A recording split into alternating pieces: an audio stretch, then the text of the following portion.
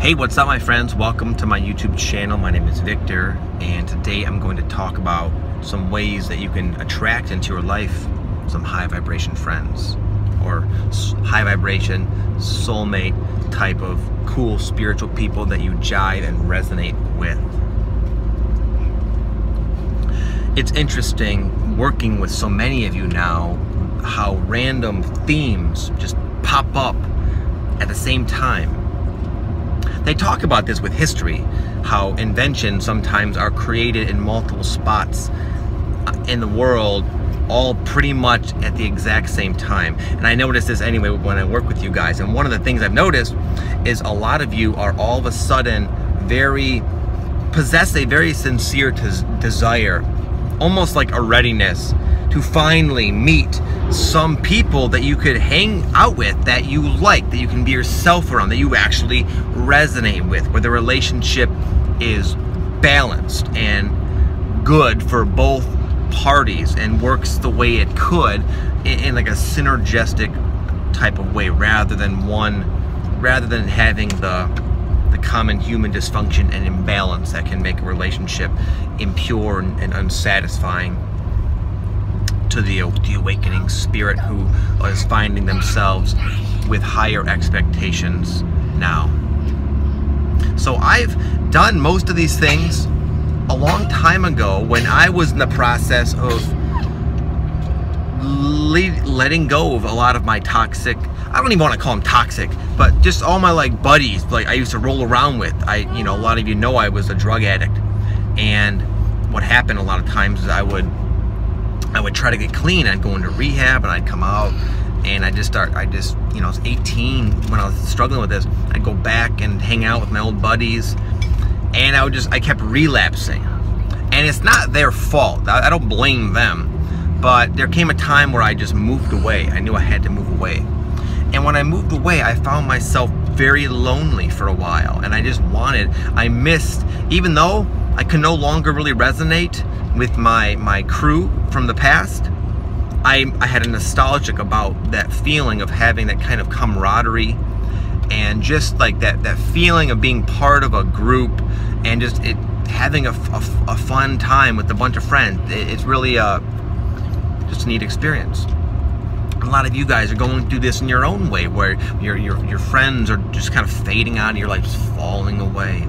Some people you're choosing to stop hanging around, and that creates a void, a very lonely void. But now it's more and more people every day going through a spiritual awakening. People who are being a higher conscious, loving person on the spiritual path is borderline trendy now. So it's not unrealistic to expect that you could go out and actually find some cool people. They're probably in your area now, whereas in the past I might have said, you know what, just suck it up. You chose this lonely path, but now it's not gonna. I don't think it has to be so lonely. So I'm gonna share some things that'll help you attract some friends in a more accelerated way, in a very proactive way. One of them, as I kind of mentioned, is I let go of toxic relationships.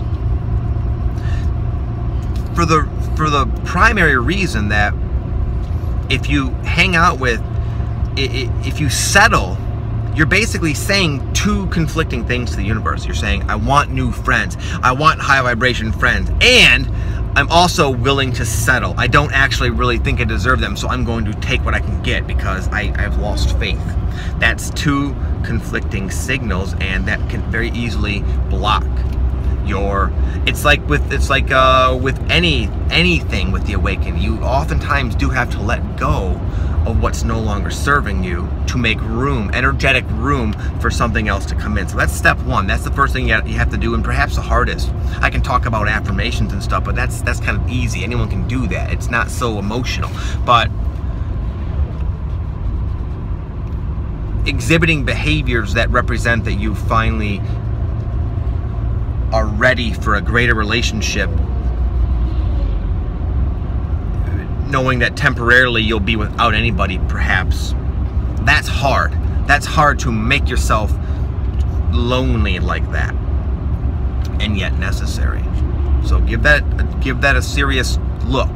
I'm not saying this as a one-size-fits-all blanket statement.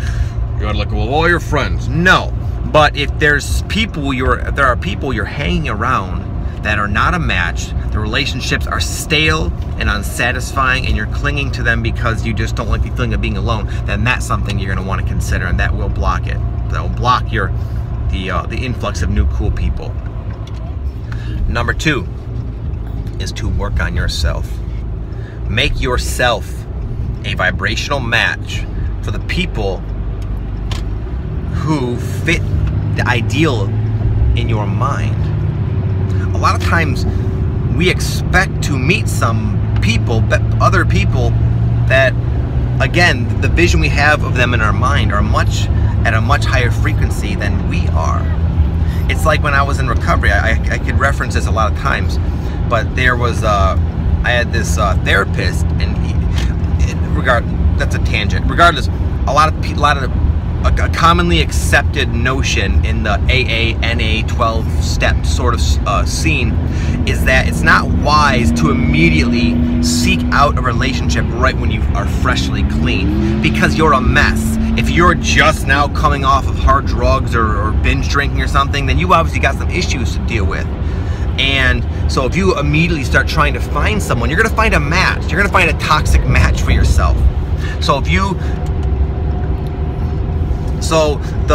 going to attract better quality people naturally, energetically, when you make yourself a worthy companion, whether it be a friend or a lover. When you be the best you can be and work on yourself, you will have a higher vibration, and just by the law of attraction, you will attract higher vibrational friends, family, not family obviously, soulmate type people, just relationships in general. That's what I was trying to say. So work on yourself. What I did when I was on this path, this ascent, this path of self-discovery that started a long time ago for me, like 18, 19 years old, I took the whole self-development thing incredibly seriously. I would wake up, I had this stack of books I would go through, different meditations. I'd read out of like the AA Big Book. I had like 2 different like daily meditation affirmation books. I would meditate, I would journal, I'd write my to-do list, all like 18, 19 years old.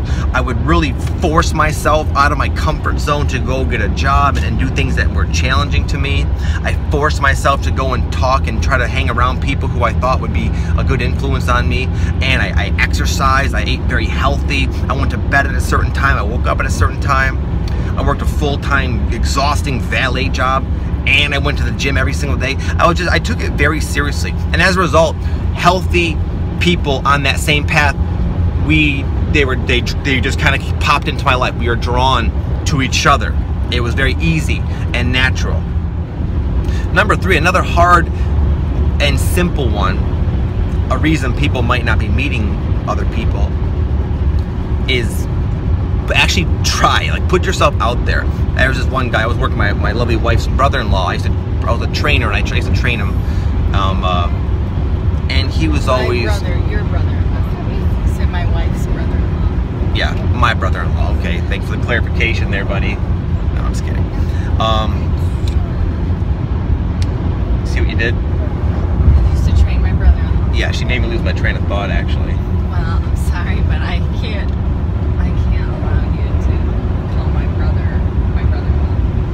Okay, all right. I found my train of thought. Anyway, he would always complain. He would always say, "Oh, I'm single. Woe is me." He'd always have that attitude, and I was like, "Chris, what do you do, man? Why aren't you on those dating sites or anything?" "Oh, well." So it's like, yeah, if you want to meet people, you could be proactive and have a pretty easy time sifting through lots of personalities quickly. I know for relationships anyways, there's all those different dating sites. Some of my buddies use them. And in this day and age, if we're locked into our little predictable pattern, there's not as much room for the potential of new people to come into our lives as if we put ourselves out there. So if this was important to me, I would probably seek out, like, I don't know, yoga classes, or something that you jive with, whatever. I would go to mixed martial arts classes sometimes and meet people.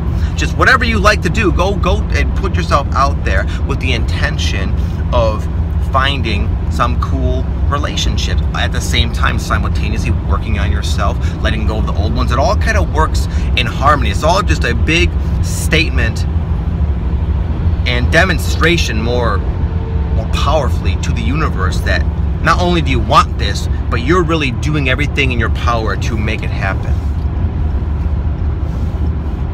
One of the ways I did this, as I mentioned, I kind of sought people out.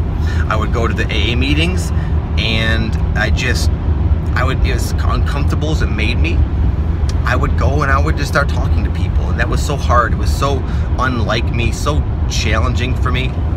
But again, I don't know where all that motivation came from, but I did it and it worked. So the law of attraction and like our beliefs and setting our intentions, that can only go so far. With all that said, I would recommend utilizing a lot of the cool law of attraction types of techniques, because they do work, and they work well. They work fast. They're working better and more efficiently, almost in a freaky way than ever before. You could recite affirmations. What I've been doing a lot with a lot of success is, I don't have an example here, but I write down my goals. I have like 4 or 5 just general life improvement goals that I write down at least one time a day, one time each. It takes me a couple minutes. And just the writing them down, the stopping of my day and focusing and reminding myself on a daily basis of that intention, what I wrote down pops in my head. Like, one of the things I'm doing, for an example, is I'm trying to lean out, trying to like shed some body fat, right? So one of the things I write down is I am 170 pounds. I write down my weight in the present tense. So when it's like I'm tempted with my kids like eating pizza back there, it's like, no, I weigh 100. Those affirmations are triggered into your mind when you're about to do something that would maybe contradict them. That's one of the ways it works. It also works in pretty mysterious ways where opportunities in your life just kind of arranges itself, at least it seems to, that help you line up with situations that are in alignment with what you're writing down, what you're intending. So I wanted to share a quick personal example. So, this is after I shot that video, right? Walking into the gym, and I noticed just some people I passed by. They were having a conversation about something that piqued my interest, about music and working out and stuff. It was like a conversation, I would have liked to have gotten in on. And that's kind of an example of like the law of attraction at work. It's not that I can't say for sure if I created that. I'm not saying that, obviously, but I noticed it, where without the programming, and even a little bit just from talking about it for 20 minutes on a video, it already was enough to catch my attention kind of in a synchronistic way. So that's, in my opinion, like more like realistically how it tends to work. And yet the effect is the same, because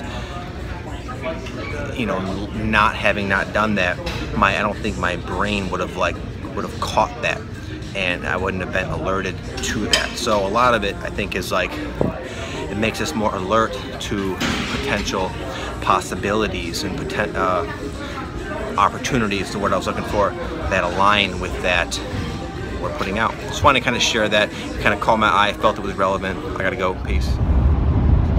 Lastly, I'm gonna make this quick. My little buddy Bash back there, he's getting over being sick, so he's getting a little fussy. Is be okay. 5, become okay with being alone. It's a big paradox, I realize, but a lot of times when we say to the universe, I need such and such, it will withhold that from you to show you that you don't need it. The sooner you can become okay and comfortable being alone, not having external validation for you being worthy, it will at least, at the very least, avoid that very common like law of attraction type block, where you insist on needing something, you obsess about it too much in a very needy and unbalanced way. It blocks it. I would find this phenomenon happening with some of my personal training clients. People that would take all of my advice and they would execute it to perfection, but almost in a borderline, again, needy and neurotic way. And even though everything on paper was flawless, they would not lose weight. They would block themselves. They would somehow miraculously stifle their forward progress. And I've experienced this in my life. I'm sure you can relate as well a little bit if you're honest with yourself. I've been needy and then wonder why do I not get this? It's all I really want. It's just not happening. Well, because the whole theme of the Earth game is self-empowerment. And again, you guys understand I'm kind of rambling. So anyways, I just kind of wanted to put out my thoughts out there for those of you who feel lonely and feel at the same time ready and deserving of meeting some cool higher vibration friends. This is what I would do. This is something, again, a lot of these things in a sense worked for me in the past. When I let go of those friends when I was hanging out and I went to Florida and I started on this path, some of the best friends I to this day have ever had in my entire life just popped in my life, and ironically became my roommates. And out of 300 people, this one guy, Shia, he moved in with me. He was my bunkmate, and we were like two peas in a pod. It was just he was just such a good friend. We both were allowed to be ourselves completely and let our guard down. We called each other out on our bullshit, but yet we just had this genuine, just like a brotherly love for each other. I met another guy, his name is Guy actually, this one real nice guy, that I remember, like one of my first days. He was like, "Hey, what's up, kid?" He was just the friendliest, like a freaking walking angel, just a super nice human being. He went out of his way to make sure everybody in his path was okay, and he just had that energy. And then that guy ended up moving in with me, and we still talk to this day. We're still good friends. I consider these few people that I met, it honestly makes me kind of sad. They're not in my life now, you know, we kind of went our separate ways, but they were like real soulmate type of people. And it was just such a beautiful thing to have that. I have such nostalgia looking back at that. So anyways, I hope this helps you guys. Have an amazing day. I will speak to you tomorrow. Sorry I missed you on Monday. Today's Monday, I'm shooting this, but I've just been so busy. As many of you know, I'm still traveling, and we had a sick kid, and it's just, my life has been kind of crazy right now. But anyway, I'm back. I'll see you all tomorrow. Have an amazing day. Thank you for bearing with me. Peace.